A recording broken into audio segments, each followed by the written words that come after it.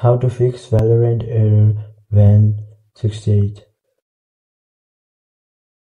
So first of all, open any type of preferred browser.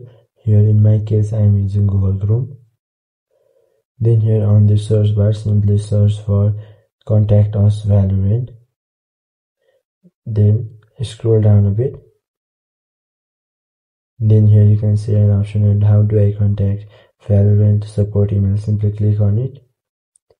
As you can see, here is an email. Simply click on it,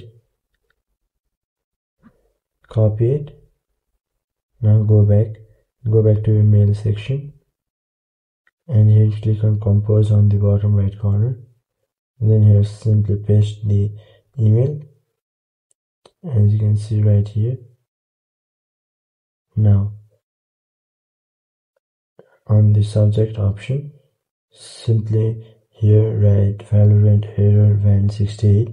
Then on the compose email option, here simply describe your problem briefly and then send it to them. Then the team Valorant will surely reach out to you and help you to fix your problem.